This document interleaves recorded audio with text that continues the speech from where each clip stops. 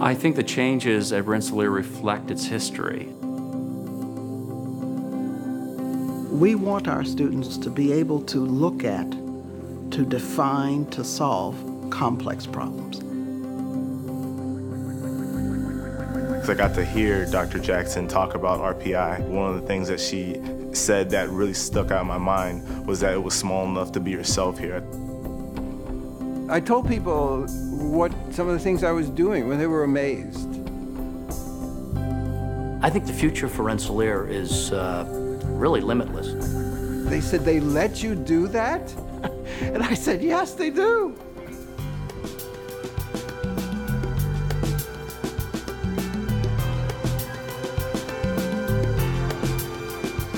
One of the things that I like about RPI is the interdisciplinary research.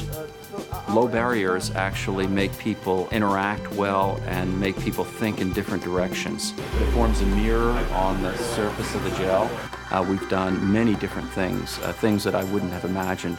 The constellations are groupings of faculty who research in specific areas. It's hiring the best in particular disciplines and looking for complementary disciplines and then building critical mass. I work with people who are political scientists, Chemists and biologists. And we were fortunate to team up with some engineers who work in energy areas to actually make a battery out of paper. We have developed a new type of material with very low refractive index. And so that type of material has not existed before. It was a joint effort between different departments.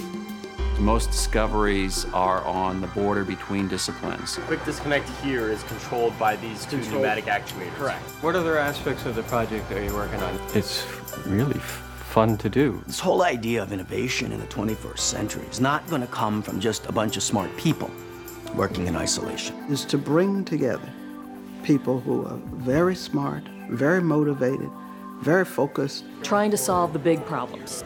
And create this cauldron. And they put things together that have never been put together before in unique and facile ways to unlock hidden value. And out of it, we don't know what will come, but we know it will be important. I often go through the Alumni Hall of Fame, where they have these pictures of very, very distinguished alumni.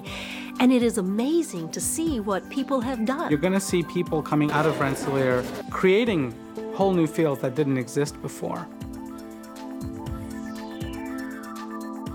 We're making the breakthroughs today that are going to shape what the world is tomorrow. Rensselaer graduates have been changing the world since 1824, and I think they'll be doing it for another 200 years in the future.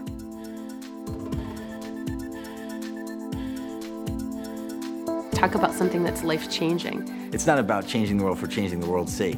It's about you see something that's wrong or it needs to be fixed. Global warming, pollution, energy problems. And so you step in and you do it.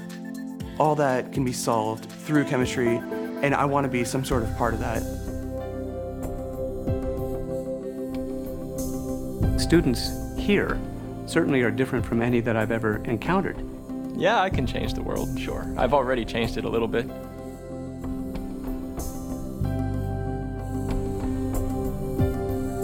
Amos Eaton was the first head of school, and he helped to found Rensselaer Polytechnic Institute. Interactive education, deep inquiry, the ability to then present what one has learned. All of these things were part of Amos Eaton's original idea.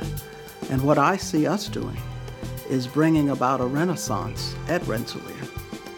When Shirley Ann Jackson became president of Rensselaer, she already had in mind some of the things that were the nascent parts of what would become the Rensselaer Plan.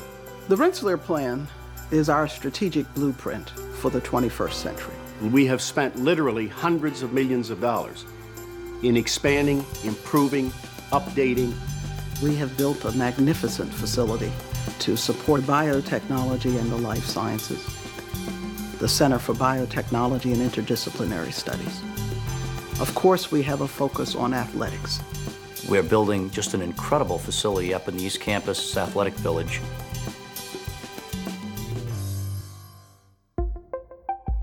CNI is the Computational Center for Nanotechnology Innovations. Since we have now the 12th most powerful supercomputer center in the world. So if you look at the computational capability, it is tremendous. But it, in and of itself, doesn't mean anything. Equally important is the talent and the skill and the capability of both the faculty and the students who are able to take advantage of all that computational power. And I do computational physics. So this is really some kind of infrastructure that very rare. Rensselaer has proven to have a vision and has articulated that vision. We want our students to have a greater degree of multicultural sophistication. We have people that come from different countries. Just walking to campus, you hear Arabic, Chinese, Japanese, Korean, Russian. We're becoming more global by asking our students to do studies abroad. To understand what they do and its linkage to larger global issues. A lot of people are interested in our background and where we come from. It's made me put my own engineering program into perspective and made me reflect upon what are the good things and what are the bad things with what I'm doing at home. Prepares them for exactly the kind of activities they're going to be faced with in their career. I thought, if you are an engineer, then you want to be precise. But when you are a scientist, you want to be imaginative.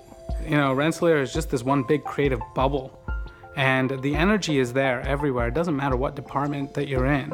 It's doing combined with research and understanding. How do you make a picture of the problem? How do you show a schematic? How do you show the inputs and outputs? These people are fostering a creative energy, and you feel that when you're here. Everybody is excited. Creative.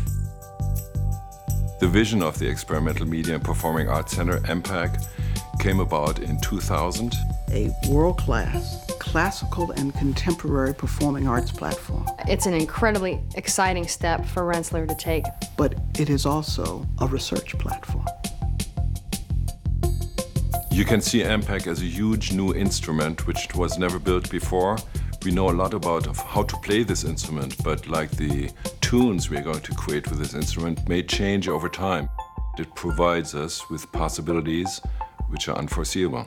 If someone were to invent a pair of glasses here at Rensselaer that can allow you to see that creative spark, it would be blinding.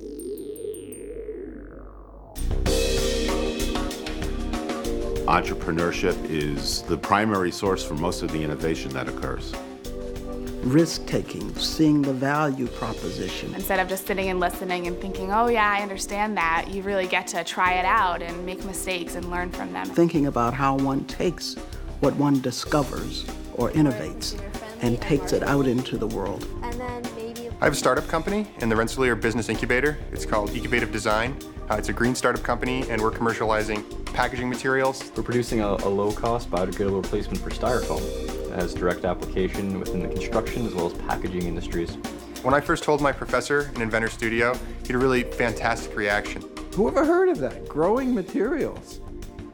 Looking more at the marketing and the business aspect of design. It gives you a better feeling of this is real, this is really happening. I make video games for a living. Today we have more than 160 full-time employees, and we also made a little game this past year called Guitar Hero, which has done extremely well. At Rensselaer, I found that everything's more in my reach than I actually thought it was. Blue is the input, green is the direction that RPI has taken is really very exciting. I've seen more changes in the past 4 years at Rensselaer than I saw at my prior university in 21 years. We have wonderful opportunities here to drive the expansion and development of industry. It is a reality. We can change the world. Which you saw a little bit of what they've done. Bringing them to this special place, this unique place, allows really amazing things to happen.